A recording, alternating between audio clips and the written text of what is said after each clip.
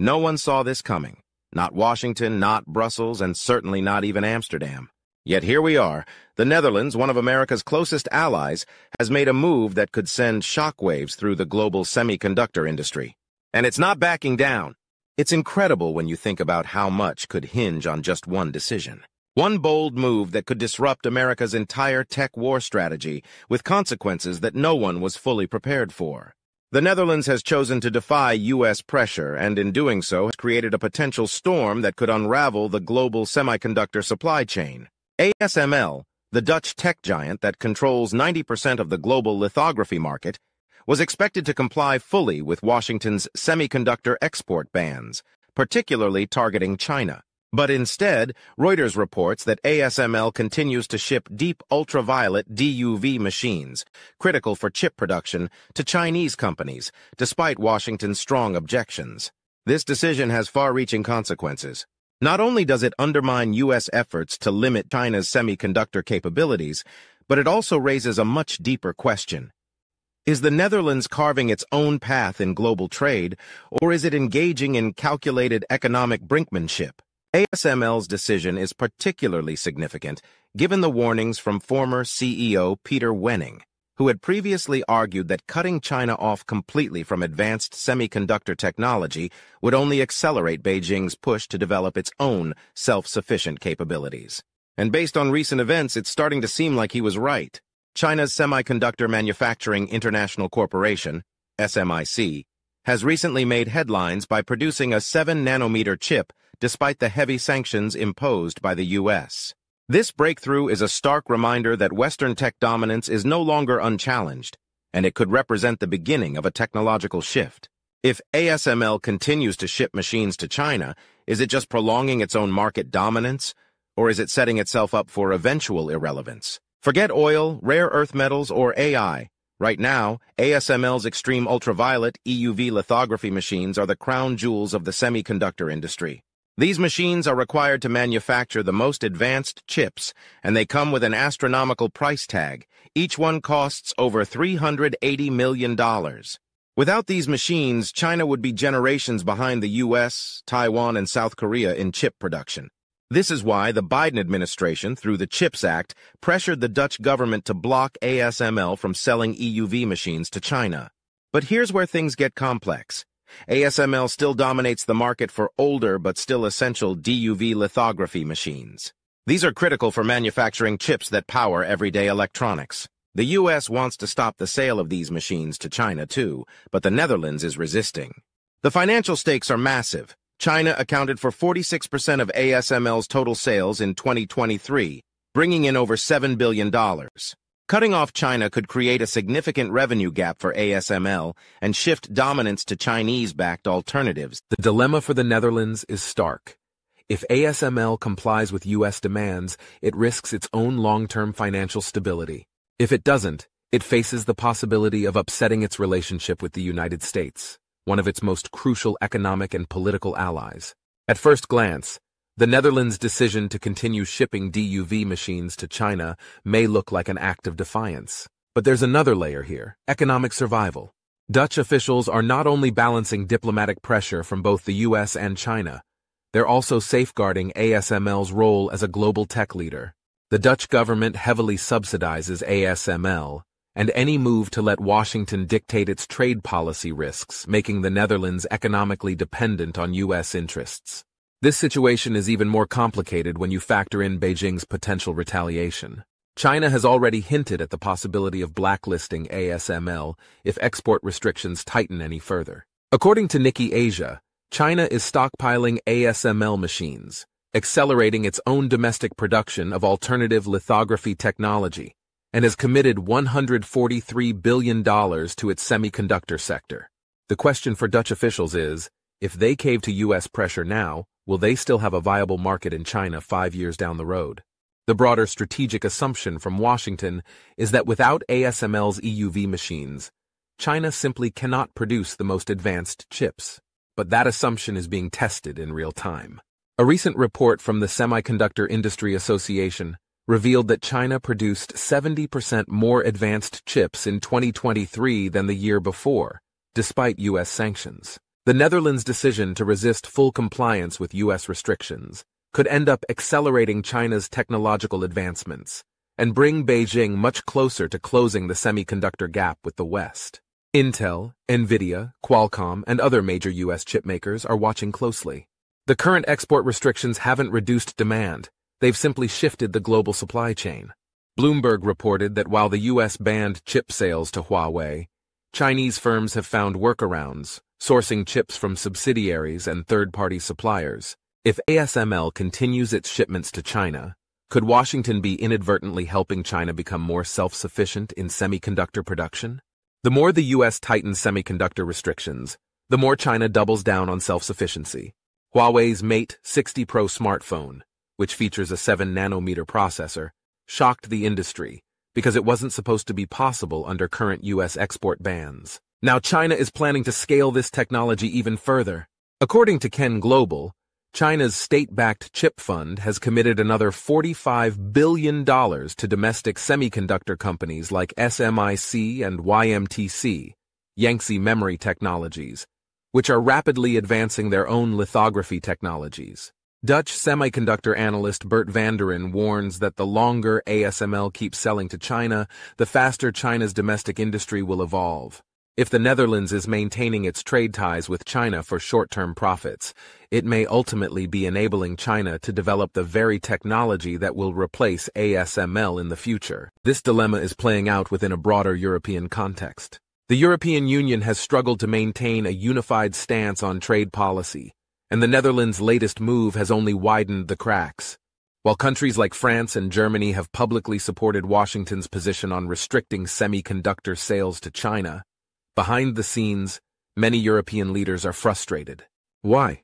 Because U.S. companies like Intel and AMD continue to receive exemptions that allow them to do business with Chinese firms. European policymakers are now asking a tough question. If the U.S. is protecting its own economic interests, why should Europe follow suit? Reports from the Financial Times reveal that European chipmakers such as STM Microelectronics and Infineon are quietly lobbying against full-scale bans. If the Netherlands' resistance to U.S. policy gains traction, it could inspire a broader European rebellion against Washington's trade stance. If that happens, the key question won't just be about ASML.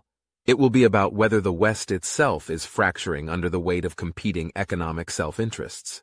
China currently controls more than 77% of global battery production, but its biggest vulnerability remains high-performance semiconductors, which are essential for electric vehicles, EVs. ASML, with its exclusive capability to produce EUV lithography machines, is the only company in the world that can manufacture the advanced chips required for cutting-edge automotive technology. The U.S. imposed strict export controls on China to prevent them from accessing this technology. But ASML's continued shipments of DUV machines are helping Chinese firms accelerate domestic alternatives. According to Bloomberg, China's EV sector is now the world's fastest growing, with domestic EV sales expected to exceed 10 million units by 2024. If China manages to close the chip gap, it could dominate the entire EV supply chain, putting pressure on companies like Tesla, Volkswagen, and General Motors. Even though Washington expected full compliance from its allies, ASML's decision to keep shipping machines to China and China's aggressive push for self-sufficiency signal a growing defiance within the global trade network. According to the U.S. Bureau of Industry and Security, China increased its domestic semiconductor production by 38% in 2023, outpacing all expectations. SMIC, once reliant on foreign technology, recently produced a 7-nanometer chip using DUV machines, an accomplishment that U.S. officials once believed was impossible. ASML's decision to continue selling older generation machines, even under tighter export restrictions, has emboldened countries like South Korea and Japan. These countries are now facing pressure from their domestic firms to ease semiconductor export policies, lest they lose market share to Chinese alternatives. Nikkei Asia reports that South Korea's chip exports to China surged by 41% in early 2024, suggesting that a global realignment of semiconductor supply chains may already be underway. China remains ASML's second-largest market, accounting for 46% of its total sales in 2023, valued at over $7 billion. If ASML were to cut off China entirely, it could face an immediate revenue gap that Europe's struggling semiconductor sector wouldn't be able to fill. NJ Bank analysts predict that if ASML fully complied with Washington's export restrictions, its revenue could drop by as much as 20% in the next 2 years, forcing mass layoffs and significant cuts in investments. The Dutch government, which views ASML as a national asset, has been reluctant to impose a full export ban without compensatory trade agreements. But if China succeeds in developing its own lithography industry, ASML could lose not just revenue, but also its technological dominance. This raises the critical question: is ASML simply buying time with China, or is it risking long-term obsolescence? The semiconductor war is not happening in isolation. It's part of a much broader economic standoff between China, the US, and the EU. The Financial Times reports that China has now imposed export restrictions on gallium and germanium, key materials for chip production, in retaliation against Western trade policies. Meanwhile, the US is preparing a $39 billion subsidy expansion under the CHIPS Act to counter China's rising influence, while the EU is rushing to implement its own European Chip Act worth $47 billion. This escalating tit-for-tat suggests that the ASML dispute is not just about semiconductors, it's part of a much larger economic realignment. If tensions continue to mount, we could see further restrictions on critical tech components, nationalization of supply chains, and Western firms being forced to pick sides in a full-blown economic Cold War. If ASML continues selling restricted technology to China, U.S. trade officials could escalate by imposing secondary sanctions on European firms, much like they did with Huawei suppliers. China's state-backed semiconductor fund, known as the Big Fund 2, has already committed $45 billion to develop its own lithography systems, with prototypes expected by 2026. If China succeeds in this effort, Taiwan's TSMC and South Korea's Samsung, both of which rely heavily on ASML machines, could lose their technological edge. Meanwhile, European semiconductor firms like Infineon and STM Microelectronics are becoming increasingly wary of over-reliance on U.S. policy decisions. Executives are pushing for more trade autonomy in closed-door meetings with EU officials. This suggests that we're not just witnessing a battle over semiconductor supply. We're also witnessing the possible fragmentation of the global chip industry into two competing ecosystems, one led by China, the other by the U.S. and its allies. For decades, Europe has managed to remain a neutral economic power, balancing its interests between the U.S. and China. But ASML's decision, whether driven by strategic calculation or economic necessity, could mark the moment when Europe's role as a neutral player begins to crumble. The U.S. expected the Netherlands to comply with its trade directives, but the resistance from Dutch officials has shown that European nations may no longer be willing to blindly follow Washington. Meanwhile, China is using the ASML dispute to expose divisions within the Western alliance, testing just how much economic pressure it can apply before U.S. allies begin to break ranks. If China succeeds in securing an alternative to ASML within the next decade, it will not only mark a technological shift, it will fundamentally alter the global balance of power.